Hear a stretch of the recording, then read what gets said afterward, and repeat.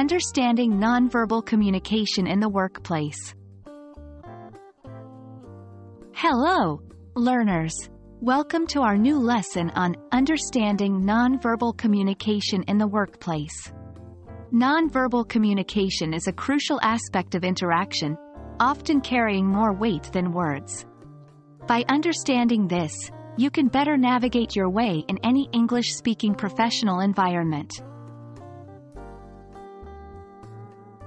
Nonverbal communication involves all the ways we convey information without using words. This can include facial expressions, body language, gestures, eye contact, physical distance, and even the way we use our voice, tone, speed, pitch, and volume. It's an essential part of communication, often shaping our interpretation of verbal messages. Let's break down the various types of nonverbal communication. 1. Facial expressions. The human face is capable of showing countless emotions. A smile can indicate friendliness, while a frown can signal displeasure or confusion. 2. Body language and posture. The way we position and move our bodies can show a range of attitudes and feelings. Standing tall, for instance, can express confidence, while slumping might indicate tiredness or disinterest. 3. Gestures. Hand movements can emphasize points, express ideas, or signal certain attitudes. For example, a thumbs up typically signals approval in many cultures. 4. Eye contact.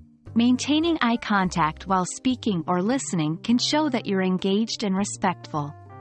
However, too much eye contact might make others uncomfortable. 5. Proxemics. Physical distance. The distance we maintain in communication can be suggestive of relationships and feelings. Close proximity might signal intimacy, while more distance might show formality or discomfort. 6. Paralanguage.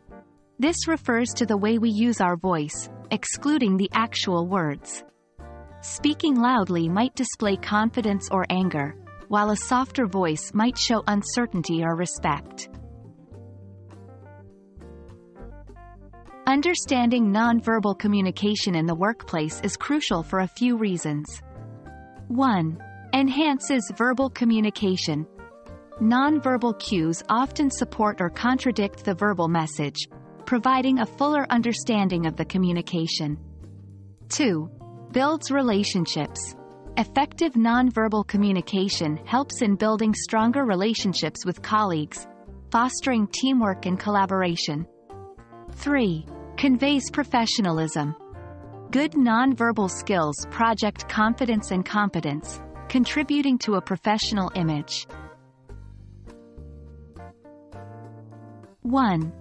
Be aware of your body language. Stand tall, maintain eye contact, and use gestures that reflect your message. 2. Respect personal space. Be conscious of others' comfort zones. In general, maintaining a distance of an arm's length during conversation is appropriate. 3. Use appropriate facial expressions. Your facial expressions should match your words and tone. 4. Control your voice. Use a clear and pleasant voice, modulating your pitch and volume according to the situation.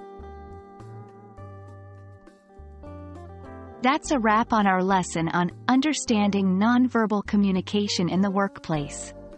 Remember, nonverbal communication is just as important as verbal communication, and becoming adept at it can significantly improve your interactions at work. We hope you found this lesson helpful. Stay tuned for more lessons on navigating English-speaking business and workplace culture. Happy learning!